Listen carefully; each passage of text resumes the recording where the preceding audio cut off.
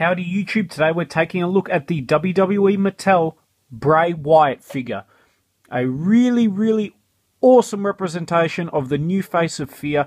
One of my favourite current WWE wrestlers. This of course is the second release Bray Wyatt figure with the updated face scan. The first one's not a bad figure, but this one's just a huge improvement. So very excited to get this guy opened up. On the top left of course we see a great shot of Bray Wyatt, which is pretty cool.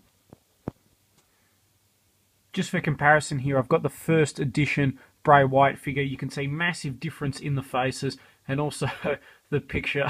A really happy Bray Wyatt in the first time in the line Mattel figure. But yeah, let's get this guy opened up.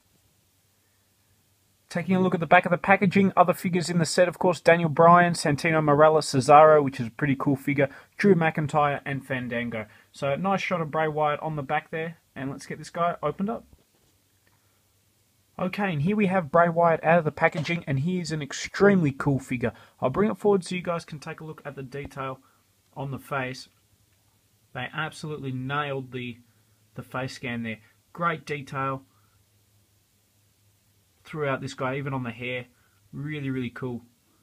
If you haven't had a chance yet, check out my Daniel Bryan figure review. What they've done here is what they should have done with Daniel Bryan, where they've had a normal face scan or face mold, and then they've added the hair to it, as opposed to having an all brown face and then spray painting the skin tone. So good job on Mattel with the Bray Wyatt. Lots of nice details on the tattoos, which is really cool, especially too, it's very rare in a basic figure that they actually colour the tats. So really nice that they've gone to the effort there.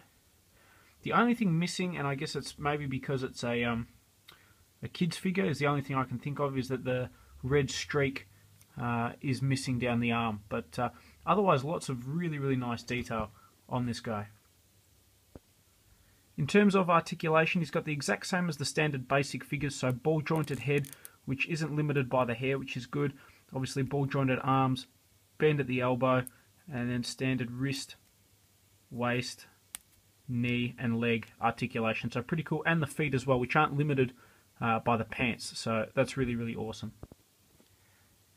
If you're a fan of Bray Wyatt, you're a fan of the Wyatt family, then absolutely this guy is a must-have. There have been subsequent releases of Bray Wyatt. This is probably his most common attire and what he's wrestled in on Raw and SmackDown.